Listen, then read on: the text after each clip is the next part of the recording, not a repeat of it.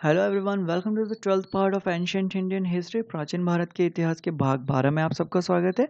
In this video we are going to see about the process of human evolution. मानव विकास की प्रक्रिया किस तरीके से रही है उसे हम जानने की कोशिश करेंगे इस वीडियो में। तो चलिए स्टार्ट करते हैं आज का वीडियो।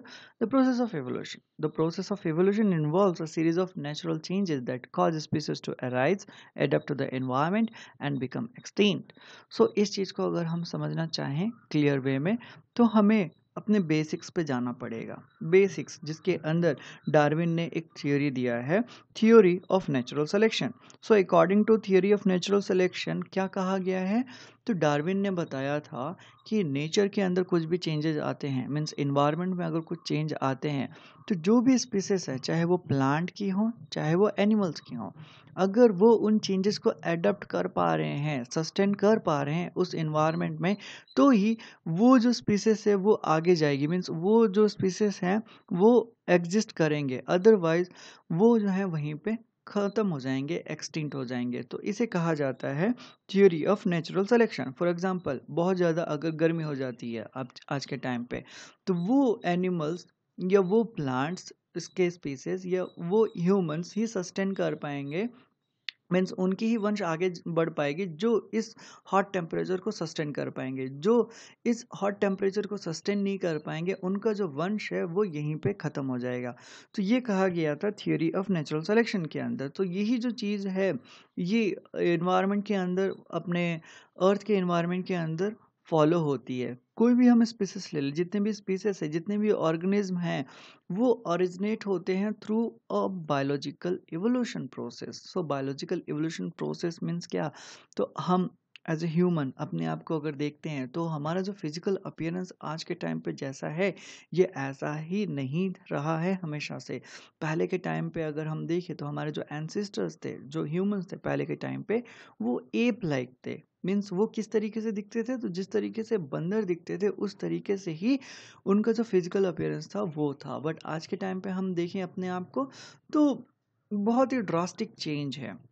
हम अगर अपने आप को एप्स के साथ कंपैरिजन करें तो फिजिकल अपीयरेंस में बहुत ज़्यादा चेंज हुआ है। तो ये चेंज कैसे हुआ, तो ये एक इवोल्यूशन प्रोसेस के थ्रू हुआ है जिसे बायोलॉजिकल इवोल्यूशन कहा जाता है।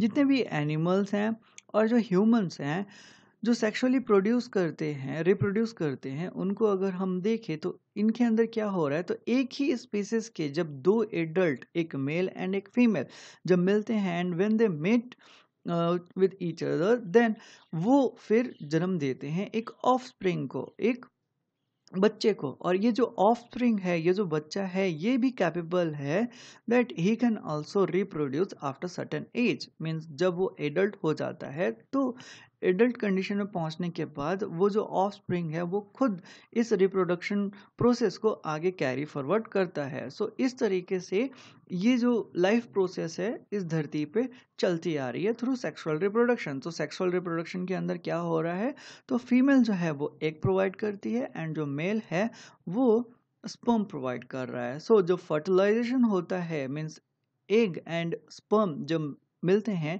तो बनता है जाइगोट। फिर जाइगोट फॉर्मेशन के बाद स्टार्ट होता है एम्ब्रियो फॉर्मेशन। एम्ब्रियो फॉर्मेशन के बाद फिर जो बेबी है वो पूरी तरीके से डेवलप होना स्टार्ट करता है एंड फिर बच्चे का जन्म होता है। तो सेक्सुअल रिप्रोडक्शन के अंदर क्या हो रहा है, तो दो एडल्ट्स, एक मेल एंड एक फीमेल मिल रहे हैं, उसके बाद फिर फर्टिलाइजेशन प्रोसेस जो है वो इनिशिएट होगा, उसके बाद फिर एक बच्चे का जन्म होगा। तो इस तरीके से लाइफ प्रोसेस जो है सेक्सुअल रिप्रोडक्शन के थ्रू वो चलता आ रहा है धरती पे।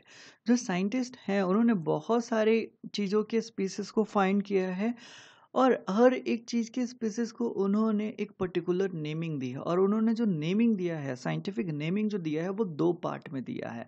फॉर एग्जांपल होमोसेपियंस, तो होमोसेपियंस जो नाम है वो ह्यूमंस को दिया गया है। तो होमोसेपियंस अगर नाम दिया गया है साइंटिफिक कम्युनिटी के द्वारा तो इसका एक महत्व है। होमो जो है वर्ड, ये जो पहला वर्ड है होमो, इस ये रिप्रेजेंट करता है जेनस। सो हर एक चीज़ की नेमिंग की गई है तो वो दो पार्ट में ही नेमिंग की गई है। फॉर एग्जांपल अगर हम देखें ओनियन मीन्स प्याज, प्याज का जो नामकरण किया गया है साइंटिफिक वे में, तो प्याज को, ओनियन को साइंटिफिक नेम दिया गया है एलियम सेपा। सो एलियम जो है वहाँ पे जेनस रिप्रेजेंट करता है ओनियन का। सो इस तरीके से साइंटिस्ट लोगों ने हर एक चीज़ का साइंटिफिक नेम जो है वो प्रोवाइड किया। अब ये साइंटिफिक नेम प्रोवाइड करने से फ़ायदा क्या है? अगर हम इंडिया में ही देखें तो आप अगर महाराष्ट्र में हैं तो आप ओनियन को कांदा कह रहे हैं, बट आप नॉर्थ में चले जाएं एंड आप कहें कि भाई कांदा दे दो, देन वहाँ पे जो लोग हैं वो समझ नहीं पाएंगे। तो यहाँ पे क्या हो रहा है, एक ही चीज़ को हम अलग अलग नाम से जान रहे हैं। वर्ल्ड वाइड ये यूनिफॉर्मिटी बना के रखने के लिए, किसी एक चीज़ का एक ही नाम रहे, इस चीज़ की यूनिफॉर्मिटी बना के रखने के लिए साइंटिफिक नेमिंग जो है की गई है। अगर आप ओनियन को एलम सेपा के नाम से जान रहे हैं इंडिया में, एंड कोई अदर पर्सन है अमेरिका में या चाइना में, उसको भी पता है कि ओनियन का साइंटिफिक नेमिंग जो है वो एलियम सेपा है, तो अगर आप चाइना में या अमेरिका में जाके कहते हैं कि भाई मेरे को एलियम सेपा दे दो, एंड उसको पता है कि एलियम सेपा जो है साइंटिफिक नेम है ऑनियन का, तो वो आपको ओनियन ही देगा, वो आपको पोटैटो नहीं देगा। तो इस तरीके से यूनिफॉर्मिटी मेंटेन करके रखी जाती है ताकि किसी को भी पूरी दुनिया में जो है प्रॉब्लम ना हो, क्योंकि साइंटिस्ट लोग भी जो हैं एक जगह से दूसरी जगह रिसर्च के कामों से मूव हो रहे हैं। तो ऐसा ना हो कि जो साइंटिस्ट है एक देश से दूसरे देश में पहुंच रहा है तो पहले वो वहाँ का लैंग्वेज सीखे, हर एक चीज़ों का नाम सीखे, उसके बाद ही वो कर सकता है। इसलिए साइंटिफिक नेमिंग जो है रखी गई है। अब आते हैं एवोल्यूशन प्रोसेस के ऊपर। तो ये एवोल्यूशन प्रोसेस होता कैसे है, इसके लिए कौन कौन सी चीज़ें जो हैं वो रिस्पॉन्सिबल हैं। तो एवोल्यूशन प्रोसेस जो है वो होता है जेनेटिक मटेरियल के अंदर जो चेंजेस आते हैं उसके वजह से, जो केमिकल्स हैं हमारी बॉडी के अंदर उसके अंदर जो चेंजेस आते हैं, जो हमारा डीएनए है उसके ऊपर जब इम्पैक्ट पड़ता है इन्वायरमेंट का, एंड जब चीज़ें अंदर से चेंज होना स्टार्ट होती है, तो यही चीज़ें जो हैं, यही जो चेंजेस हैं वो कैरी फॉरवर्ड हो जाती हैं पेरेंट्स से ऑफस्प्रिंग्स को। तो इस तरीके से ये जो एवोल्यूशन प्रोसेस है वो स्टार्ट होता है। तो हम अगर एग्जांपल के रूप में लेना चाहें तो मान लिया कि बहुत ज़्यादा गर्मी पड़ना स्टार्ट हो गई अर्थ के ऊपर। जो ह्यूमन स्पीसीज या जो प्लांट स्पीसीज या एनिमल स्पीसीज इस गर्मी को सह पाएंगे, सहन कर पाएंगे, उन्हीं की जो वंश है वो आगे बढ़ पाएगी, और जो सहन नहीं कर पाएंगे वो क्या हो जाएंगे, वो यहीं पे डिस्ट्रॉय हो जाएंगे, उनकी जो वंश है यहाँ से आगे नहीं बढ़ेगी। जो भी ह्यूमंस, प्लांट्स एंड एनिमल्स इस चीज़ को सस्टेन कर पाए, हाई टेम्परेचर को सस्टेन कर पाए, तो वो कैसे सस्टेन कर पाए, बिकॉज उनके शरीर के अंदर चेंजेस स्टार्ट होंगी, जेनेटिक चेंजेस जो है, मटेरियल जो है वो चेंज होना स्टार्ट होगा, एंड जब वो कैपेबल हो जाएंगे, पूरी तरीके से एडप्ट कर लेंगे इस एनवायरनमेंट को, तो वो सस्टेन कर पाएंगे इस एनवायरनमेंट में, एंड इस तरीके से वो सर्वाइव कर पाएंगे। इसे कहते हैं सर्वाइवल ऑफ द फिटेस्ट। तो ये भी थियरी ऑफ नेचुरल सिलेक्शन के अंदर ही आता है। इस तरीके से हमने क्या किया, जो फिटेस्ट था, जो एनवायरनमेंट में एडप्ट कर पाया, एनवायरनमेंट को एडप्ट कर पाया, वो सर्वाइव कर रहा है। तो जो जेनेटिक चेंजेस हैं वो फिर क्या होंगी, आगे कैरी फॉरवर्ड होंगे, एंड इस तरीके से जेनेटिक मटेरियल के थ्रू एवोल्यूशन प्रोसेस जो है वो कैरी फॉरवर्ड होता जा रहा है। ये जो जीन्स हैं वे किस तरीके से इफ़ेक्ट करते हैं, तो ये जो जीन्स हैं ये बहुत ही तरीके से इफ़ेक्ट करते हैं हमारी बॉडी पे। हमारे बॉडी का स्ट्रक्चर कैसा होगा, पेरेंट्स के हिसाब से बच्चों को अगर देखा जाए तो बच्चे जो हैं वो लंबे हाइट के होंगे या छोटी हाइट के होंगे, उनका हेयर का कलर क्या होगा, हेयर कर्ली होगा या स्ट्रेट होगा, आंखों का कलर क्या होगा, ये सारी जो चीज़ें हैं ये जीन्स के ऊपर ही डिपेंड करती है। जो जेनेटिक मटेरियल हैं, जो क्रोमोसोम्स हैं उनके ऊपर ही डिपेंड करती हैं, क्योंकि एक वंश से दूसरे वंश में ये क्रोमोसोम्स जो हैं, ये जेनेटिक मटेरियल जो है ये कैरेक्टरिस्टिक को कैरी फॉरवर्ड करता है। इस चीज़ को अगर हम और डिटेल में समझना चाहें, then we can take the example of humans के अंदर 46 सेट ऑफ क्रोमोसोम्स होते हैं। तो 46 सेट ऑफ क्रोमोसोम्स हैं, जिसमें से 23 सेट ऑफ क्रोमोसोम जो हैं वो हमें फादर से मिलता है, एंड 23 सेट ऑफ क्रोमोसोम जो है वो हमें मिला है मदर से। तो जो भी एक इंडिविजुअल है, जो भी एक ह्यूमन है, एक्चुअली में उसके पास दो कैरेक्टरिस्टिक हैं। तो दो कैरेक्टरिस्टिक मीन्स उसके कैरेक्टरिस्टिक्स को अगर डिवाइड किया जाए तो 50% जो कैरेक्टरिस्टिक्स हैं वो मिले हैं उसको फादर से, एंड 50% मिले हैं उसको मदर से। तो ये हम किस बेसिस पे कह रहे हैं, बिकॉज 23 जो क्रोमोसोम्स हैं वो हमें फादर के थ्रू मिले हैं, एंड 23 जो क्रोमोसोम्स हैं वो हमें मदर के थ्रू मिले हैं। इसीलिए जो ऑफस्प्रिंग आते हैं उनके अंदर दोनों के कैरेक्टरिस्टिक पाए जाते हैं। तो इस तरीके से ये ह्यूमन एवोल्यूशन जो है वो आगे बढ़ता रहता है, एंड ये जेनेटिक मटेरियल जो है एक बॉडी से दूसरी बॉडी में ट्रांसफर होता है, मीन्स एक जनरेशन से दूसरे जनरेशन में ये ट्रांसफर होता है। So over time genetic changes can alter species overall way of life, such as what it eats, how it grows, and where it can live. So अगर हम ग्रेजुअली देखें तो ये जो जेनेटिक मटेरियल के अंदर चेंजेस आ रहे हैं, अगर हम लॉन्ग स्पैन ऑफ टाइम में अगर इसको हम कंसिडर करें तो हम देखेंगे कि पूरे स्पीसीज के अंदर ही चेंज आ जाती है। सो धीरे धीरे क्या हो रहा है, चेंजेस आ रहे हैं, मॉडिफिकेशन आ रहे हैं एक स्पीसीज के अंदर। फिर कुछ सालों के बाद अगर हम देखें तो वो पूरा जो स्पीसीज है वो भी चेंज पाया जा सकता है। फॉर एग्जाम्पल, अगर कोई एक ऑर्गेनिज्म है जो अपने हाथों को यूज़ नहीं कर रहा है, सो बहुत सालों तक अगर वो अपने हाथों को यूज़ ना करे, सो उसका जो जेनेटिक मटेरियल है वो चेंज होता जाएगा। एंड क्योंकि वो अपने हाथों को यूज़ नहीं कर रहा है, सो उसका जो ब्रेन है वो सिग्नल देगा दैट हाँ, इस हाथ को, इस चीज़ को हम यूज़ नहीं कर रहे हैं, सो इसका कोई यूज़ नहीं है। तो धीरे धीरे वो जो बॉडी ऑर्गन है वो डिटोरॉट हो जाएगा, वो जो है काम करना बंद करेगा। एंड कुछ सालों के बाद, कुछ हज़ार सालों के बाद हम देखेंगे कि वो जो ऑर्गेनिज्म है उसका वो पार्ट जो है एग्जिस्ट ही नहीं कर रहा है। तो इस तरीके से ये जो जेनेटिक चेंजेस हैं ये कैरी फॉरवर्ड होंगी एक वंश से दूसरे वंश में। So human evolution took place as new genetic variation in early ancestor populations favored new abilities to adapt to environmental changes and so alter the human way of life। and यही चीज़ें जो हैं humans के साथ हुआ है। पहले के टाइम पे जो चीज़ें थी, मीन्स पहले जो ह्यूमन जैसे दिखते थे, जैसे चलते थे, वैसे है नहीं। हम आगे देखेंगे कि होमो हेबलिस जो थे वो थोड़ा झुक के चलते थे, बट होमो इरेक्टस जो थे वो टोटली सीधे हो चुके थे, वो झुक के नहीं चलते थे। उन्होंने हाथों को बहुत ही अच्छे तरीके से यूज़ करना जो है शुरू कर दिया था। जहाँ की होमो हेबलिस जो हैं वो हाथों को यूज़ कर पा रहे थे, बट उतने अच्छे तरीके से नहीं यूज़ कर पा रहे थे जितने अच्छे तरीके से होमो इरेक्टस जो हैं वो यूज़ कर पा रहे थे। सो अगर फर्स्ट इंपॉर्टेंट ह्यूमन की बात करें तो वो होता है होमो हेबलिस। तो होमो हेबलिस के बारे में हमने पिछले वीडियो में भी देखा था, जो पाए जाते थे ईस्टर्न एंड साउदर्न अफ्रीका में 1.5 से 2 मिलियन साल पहले। सो ये जो होमो हेबलिस थे, इसका मतलब क्या था, ये नेमिंग जो दी गई है इसका क्या मतलब था? तो होमो हेबलिस का मतलब होता है हैंड और स्किलफुल मैन। वो इंसान जो अपनी हाथों को बहुत ही अच्छे तरीके से यूज़ करता है एंड अपने हाथों को यूज़ करके बहुत डिफरेंट डिफरेंट टाइप की चीज़ें जो है बना रहा था, डिस्कवर कर रहा था, इन्वेंट कर रहा था।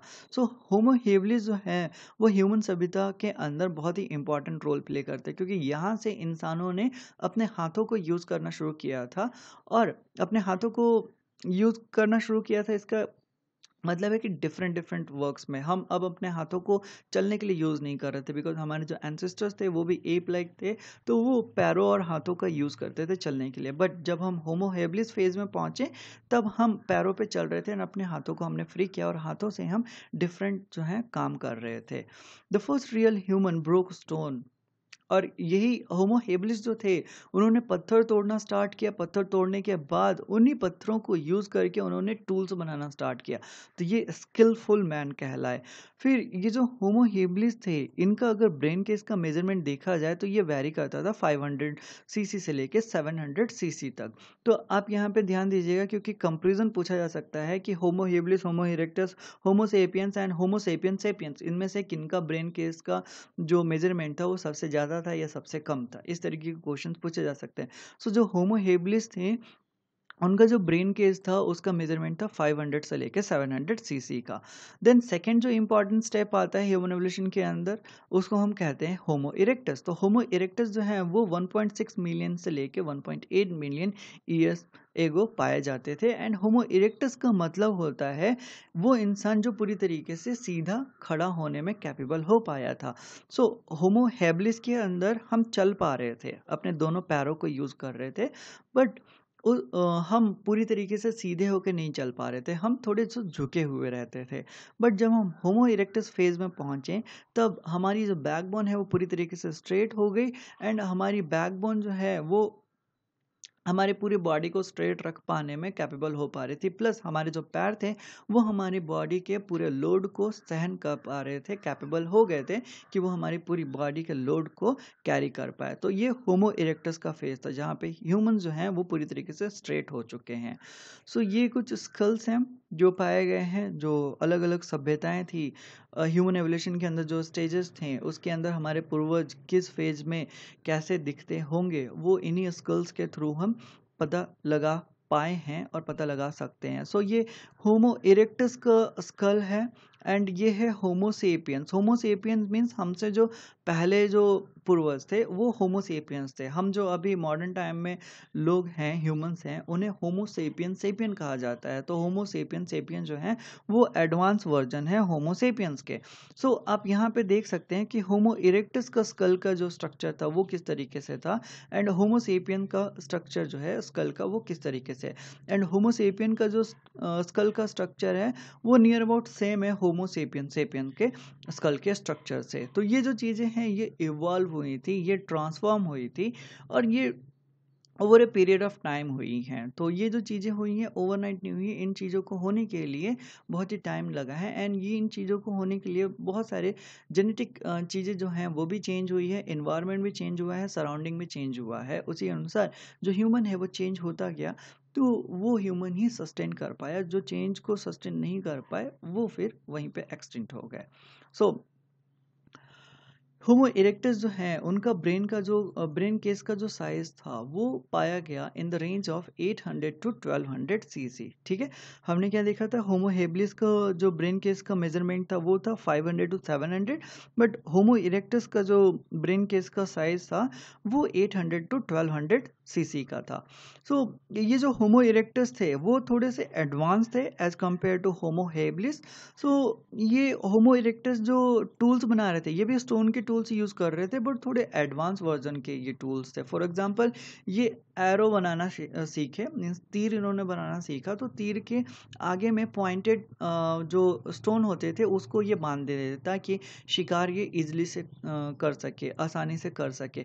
सो ये कुछ एडवांस वर्जन थे। फिर जो हाथ वाली कुल्हाड़ी पाई गई होमो इरेक्टस के टाइम की, वो भी थोड़ा एडवांस था, वो भी ज़्यादा ही कैपेबल था मीन चीज़ों को काट पाने में एज कंपेयर टू जो हैंड एक्सेस पाए गए होमो हेबिलिस के टाइम पे। सो होमो इरेक्टस जो हैं उनका एक और सिग्निफिकेंस है, होमो इरेक्टस जो हैं बोला जाता है कि उन्होंने ही डिस्कवर किया फायर को, आग का खोज जो है वो किया होमो इरेक्टस ने। एंड आग का खोज करने के बाद उन्होंने आग को यूज़ किया अपने आप को सर्दी से बचाने के लिए, प्लस अपने आप को जानवरों से बचाने के लिए। सो होमो इरेक्टस जो है उन्होंने डिस्कवर किया फायर को, ये भी इम्पॉर्टेंट हो जाएगा। देन थर्ड जो स्टेप है ह्यूमन एवोल्यूशन के अंदर उसे हम कहते हैं होमो सेपियंस। होमो सेपियंस का मतलब होता है वाइज मैन, मीन्स चालाक व्यक्ति, चालाक इंसान। सो होमो सेपियंस जो हैं उनको वाइज मैन कहा जाता है एंड यहीं से हम इवॉल्व हुए हैं, मीन्स मॉडर्न मैन जो भी है वो इवॉल्व हुआ है होमो सेपियंस से। सो होमो सेपियंस का ब्रेन केस का मेजरमेंट जब लिया गया तो पाया गया कि होमो सेपियंस का जो ब्रेन केस का मेजरमेंट था वो वैरी कर रहा था 1200 से लेके 1800 सीसी तक। फिर आज के टाइम पे फुल फ्लेज जो मॉडर्न मैन है उसे हम कहते हैं होमो सेपियंस सेपियंस। एंड ये कहाँ पे पाया जाता था, तो ये स्टार्ट हुआ था पूरी तरीके से डेवलप होना साउदर्न अफ्रीका में, जो पाया जाता था लेट स्टोन एज में, जिसे हम अपर पेलियोलिथिक पीरियड भी कहते हैं। इसके बारे में हम आने वाले वीडियो सीरीज में देखेंगे डिटेल में। सो होमो सेपियंस सेपियंस जो पाए गए उनका ब्रेन केस का मेजरमेंट कहाँ से कहाँ तक था। सो उनका ब्रेन केस का मेजरमेंट जो था वो वेरी कर रहा था 1200 से लेके 2000 क्यूबिक सेंटीमीटर तक, मीन्स 1200 से लेके 2000 सीसी तक वेरी कर रहा था। तो अब यहाँ पे ही कंपेयर कर सकते हैं कि होमो सेपियंस जो थे उनका मैक्सिमम जो ब्रेन केस का मेजरमेंट था दैट वाज 1800, बट जो होमो सेपियंस सेपियंस थे वहाँ पे 200 सीसी का इंक्रीमेंट हो गया था। सो ये जो इंक्रीमेंट हुए, ये जो चेंजेस हुए, इसकी वजह से ही ये जो मॉडर्न ह्यूमन है ये ज़्यादा इफ़ेक्टिवली काम कर पा रहा है, ज़्यादा इफ़ेक्टिवली चीज़ों को समझ पा रहा है एंड चेंजेस कर पा रहा है, मॉडिफाई कर पा रहा है सराउंडिंग को। अब हम नेचर के ऊपर उतना ज़्यादा डिपेंडेंट नहीं है जितना हम पहले डिपेंडेंट थे। अभी हम नेचर को ही मैनिपुलेट करने की क्षमता रखते हैं, नेचर को ही हम चेंज कर पाने की क्षमता रखते हैं। फॉर एग्जाम्पल आज के टाइम पे हम बहुत ही माइनस वाले टेम्परेचर में भी ज़िंदगी जो है सस्टेन कर पा रहे हैं। तो क्यों सस्टेन कर पा रहे हैं? बिकॉज हमने बहुत सारे ऐसे इक्विपमेंट जो हैं वो बना लिए हैं जिससे हम वो टेम्परेचर कंट्रोल करके रख सकें ताकि हमारी जो बॉडी है वो वहाँ पे अच्छे से काम कर सके। तो ये मॉडिफिकेशन जो हैं ये होते आए हैं बहुत हज़ार सालों से। सो ये होमो हेबिलिस को स्कल का पार्ट पाया गया। इसके अंदर हम देखते हैं कि ये जो जॉ पोर्शन है वो स्मॉलर है। देन दोनों पैरों को यूज़ करते थे चलने के लिए। पाए गए अफ्रीका में एंड तंजानिया में। मीट ईटर्स थे। ये कोई लैंग्वेज जो है वो नहीं बोलते थे, जस्ट साइन लैंग्वेज होता होगा, बट जो हम कम्युनिकेशन के लिए लैंग्वेज यूज़ कर रहे हैं जिस तरीके से, उस तरीके से लैंग्वेज नहीं यूज़ करते थे। फिर हैंड एक्स जो है वो पाया गया एंड स्टोन के टूल्स ये यूज़ करते थे।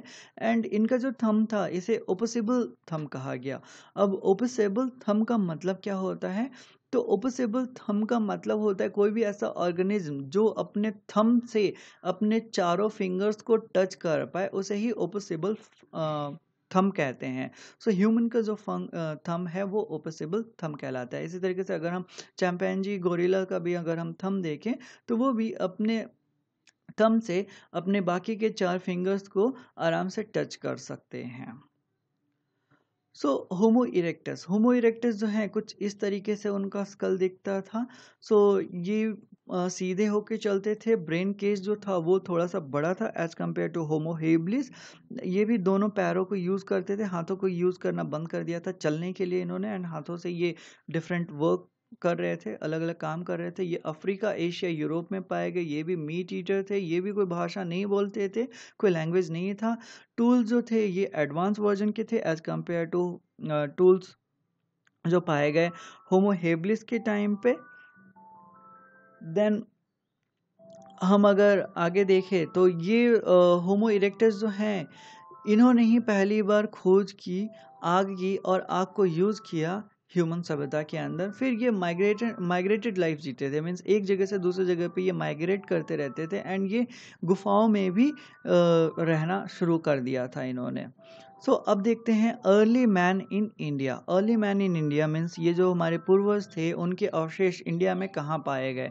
सो इंडियन सब कॉन्टिनेंट में बहुत जगह पे नहीं बट कुछ ही जगहों पे इनके अवशेष पाए गए। सम of the earliest school fossils have been found in Shivalik hills. Shivalik hills में ये जो फॉसिल्स हैं ये पाए गए हैं। तो शिवालिक हिल्स कहाँ से कहाँ तक है? तो ये इंडिया से लेके पाकिस्तान तक कवर अप करता है। तो शिवालिक हिल्स जो है ये इधर से स्टार्ट होते हैं एंड ये इस तरीके से पाकिस्तान तक ट्रैवल करते हैं। तो शिवालिक हिल्स जो हैं ये माउंटेन रेंज है आउटर हिमालयज में। शिवालिक हिल्स को शिवालिक रेंज के नाम से या आउटर हिमालयज के नाम से भी जाना जाता है। The sculls appear in Potwar प्लेटू in Punjab province of Pakistan. Pakistan area में जो पंजाब है वहाँ पे पोतवार जो प्लेटू है वहाँ पे ये जो स्कल्स हैं ये पाए गए। मीन्स हमारे जो एंसेस्टर्स थे, ये जो हम होमो हेबिलिस, इरेक्टस, होमो सेपियंस जो पढ़ रहे हैं, इसी टाइप के कुछ स्कल्स जो हैं वो पाए गए, फॉसिल जो हैं वो पाए गए थे पोतवार प्लेटू में। पोतवार प्लेटू कहाँ है? तो वो है पंजाब एरिया में। कौन सा पंजाब? तो इंडिया वाला पंजाब नहीं, पाकिस्तान वाला पंजाब। सो ये जो स्कल पाए गए, ये जो फॉसिल्स पाए गए, इनका नाम दिया गया रामापिथिकस एंड शिवापिथिकस। सो ये जो फॉसिल पाए गए हैं रामापिथिकस ये डिस्कवर किए गए नॉर्थ इंडिया में एंड ईस्टर्न अफ्रीका में 1932 के स्टार्टिंग में। सो इसको डिस्कवर किसने किया? तो इसको डिस्कवर किया G.E. लेविस ने 1932 में शिवालिक हिल्स रेंज में इंडिया में। सो ये जो थे रामापिथिकस ये भी एप लाइक क्रिएचर थे। मीन्स इनका जो अपीयरेंस था वो भी कैसा था? तो वो भी एप्स की तरह था, बंदरों की तरह था। एंड हमने माना कि शायद यही हमारे पॉसिबल एंसेस्टर्स थे। एंड हमने क्यों मानना शुरू किया कि यही हमारे पॉसिबल एंसेस्टर रहे होंगे? क्योंकि इनका जो जॉ का कंस्ट्रक्शन था, जो डेंटल कैरेक्टरिस्टिक थी, वो नियर अबाउट सेम थी जो ह्यूमंस के अंदर पाई जाती है। तो इस तरीके से हमने एक अनुमान लगाया कि जो रामापिथिकस थे वो भी एप लाइक थे एंड वही हमारे एंसेस्टर रहे होंगे।